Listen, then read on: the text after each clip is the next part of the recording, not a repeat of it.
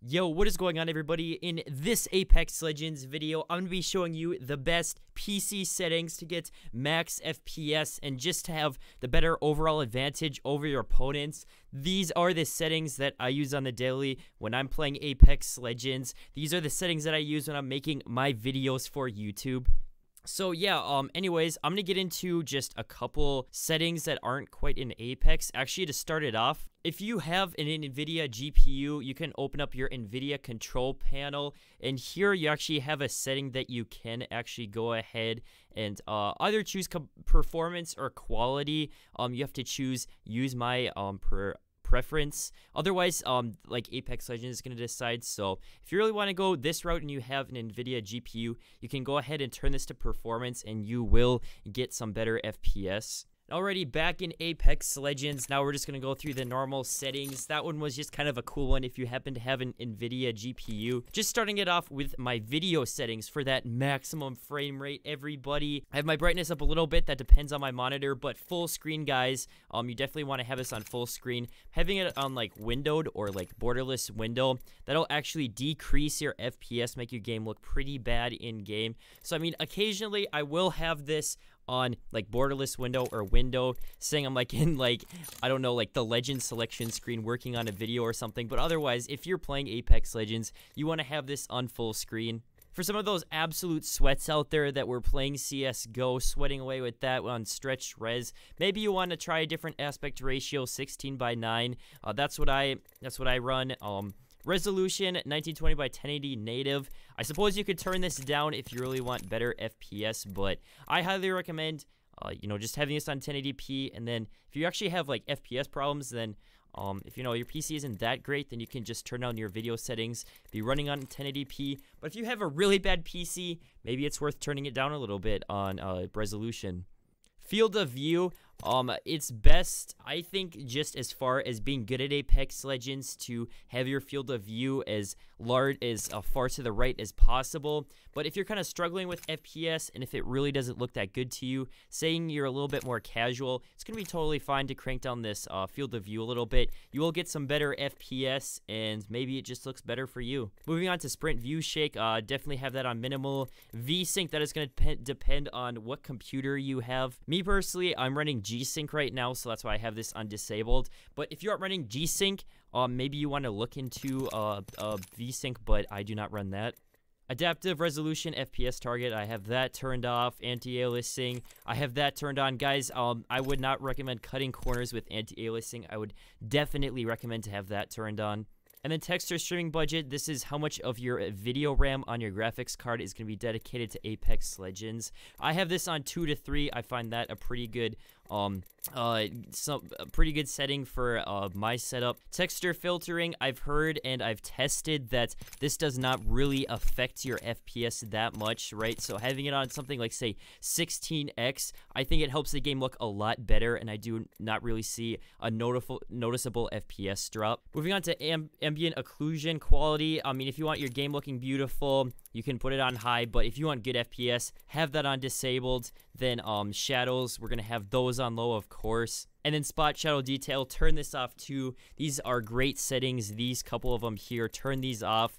Volumetric lighting, dynamic spot shadows, off, off, off. Good FPS, good FPS. Model detail now. Guys, model detail, this is going to be kind of hard on your GPU. If you're having problems with FPS, you can definitely turn this to low. Me, I like having this on high. I think it makes the game look so much better. It's totally worth it for me to have it on high. But if you're looking for maximum FPS, turn this on low and you're going to see a noticeable FPS boost. Effects detail, I have this on low. These two settings here, these have more to do with your CPU. My CPU has so much headroom, so I have these turned on high, but I mean, if your CPU is really bad, I guess you could turn those off. So going over to the keybinds now, and just kind of my mouse settings, I'm running on 800 DPI on my mouse, so I'm running 1.6 cents. A lot of pro players, they're going to be running right around the 1.8 mark, so mine is a little bit below, like just slightly below, like, like the absolute gold standard, what you could say, of mouse sensitivity. But I mean, this is pretty standard to have at 1.6 on 800 DPI. I have the multiplier okay, on 0.7. All right, a lot of people have this on 0.8 or 1, okay, but I found 0.7. It's a little bit different than everybody, just slightly, and it really works well. It's not really too out of the normal. These two settings here, per optic ADS sensitivity. You might want to look into actually adjusting these. I personally just have these turned off. I find that the simplest for me. So right, just an example here, everybody. So I have this turned off. I would recommend overall with your settings, you know, finding the best thing that works for you, right? Given settings is not going to work for everybody, or you just copying all my settings, right, is not probably going to be the best. So maybe you want to look into something like, you know, per optic ADS sensitivity. So moving on to like the actual keybinds, my sprint is actually on tab. A lot of people have this on caps lock. Just with my hand size, I just kind of have basically like my sprint and slide buttons moved up a little bit. You know, nothing too crazy there. I've seen it before. My tactical and ultimate ability, I actually find these two very, very good buttons to have on your mouse, right?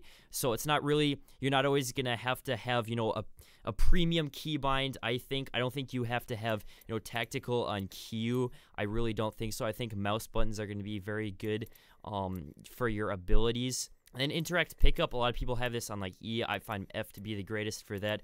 Alternate interact, that does not have to be a premium bind. That's kind of a little bit off to the side. X is still a pretty good key though. So yeah, you guys can kind of see my keybinds here. I'm just going to kind of scroll through it.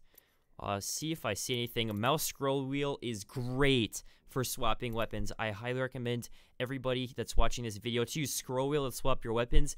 Because in Apex Legends, right, you have two weapons.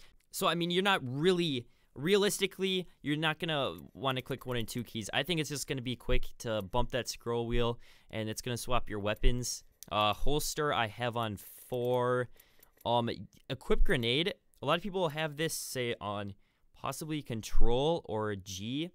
I found this is a pretty good bind for grenade. Like, you don't have to have the greatest keybind for equip grenade. You just gotta press it quick when you're about to pull out a grenade, right? You're not, normally when you're pulling out a grenade, you're not about to die, so I just kind of have that a little bit off to the side. I find that frees up some room for some other binds. Right, so scrolling through, and guys, here's actually a big one, a really big recommendation for you guys. I have ping enemy on a pretty premium bind, I would have to say so myself. This one is on Q, so if I see an enemy and I really want to ping, I can ping enemies while I'm shooting. I don't have to stop shooting. I don't have to make the stop shooting, make the call out to my teammates. While I'm shooting, if I see someone kind of, you know, pokes out of an unexpected place, I can be shooting them. I can be pinging them too. I think that's pretty cool. So yeah, moving on to the gameplay settings, guys. I'm gonna just point out anything that I see that's kind of like that I found to work really well for me. Okay, so crosshair damage feedback. I turn this to off. I highly recommend this one, right? So if you have X with shield icon, that's actually like your kind of hit markers when you're shooting people. You'll get that X over their body. Me personally, I think this kind of covers up the bullets. I think overall, it makes it just a little bit harder to aim. I've seen fully dedicated videos to turning this setting off. Highly recommend trying to set this one to off. It's literally going to help you in gunfights if you turn this off, in my opinion, from my testing. All right, moving on, minimap rotation, that's kind of up to personal preference. Whatever is most comfortable for you there, I would recommend that. Weapon auto cycle on empty, that is also something you should consider yourself. What is going to be the best for you? What is your instinct? When I run out of ammo on my weapon, I'm always kind of watching. I'm always pretty aware of what my mag is at. I'm naturally going to swap over once that weapon runs out of ammo. And then having this on messes me up quite a considerable amount. This is also a setting that's going to play a pretty big role in gunfights. Auto sprint, I guess that'll save you from arthritis. Pretty sure I'm getting arthritis in my pinky because I have this turned off. Actually, just taking a look at this, I'm gonna keep it off, actually. No, I'm good. Performance display, I mean, that's a new one. If you guys didn't know that was there. Also, anonymous mode and streamer mode, those are kind of newer features, so make sure that you know those settings are there. Going over the audio, I turned lobby, music volume off. Okay, I guess I'm boring like that, but I mean, really, do you need it? It's a little bit of a distraction. Me personally, guys, okay, if you're on PC, go turn on some Spotify or something, get some good music. I don't know, but maybe you don't want to go that far, but personally, I have these turned off. That music gets pretty old. And also, everybody, my secret Vibrance setting, everybody, a Vibrance setting, okay? If you have an Nvidia GPU, For me, and I believe by default for everybody who has Nvidia GPU, Control Z should bring up this menu. Okay, you guys see this? Yep. Game filter. Game filter is what makes this look so vibrant. You're watching, I think, a pretty vibrant recording. So go ahead, turn to 3. I'm gonna show you guys what I actually have for this. So this, I added a filter. This is a color filter. You can go ahead to this menu. You'll see a list of stuff. Me personally, all I mess with is color, because I actually think these filters overall kind of decrease FPS in my opinion. So maybe if color isn't that important to you, maybe you want to skip this setting, because when I turn the setting off, maybe I get 5 more FPS. Okay, I haven't tested it, so don't quote me on that one. But anyways, so you see tint color 0, 0. Make sure to turn all this stuff. When you're applying filters, just kind of turn everything to 0. And then so you start off at 0, and then maybe adjust a little bit, and you'll find something that's cool. Temperature, I think, okay, right? So it's on 0 right now. Everything's kind of yellow. I go ahead and turn this to like -10, and then what's white on this, what should be white on this, is white. So that is my one kind of wild card setting that maybe not many people know about whatsoever. People who are watching this video probably don't know about this. And then I have Vibrance all the way at 100, okay? So you're going to start off at 0, and you can turn it all the way to 100. I don't believe you can see this actually actively changing the filter, guys. But if you go ahead and test this in game, you'll kind of be able to see how the Vibrance changes with this slider.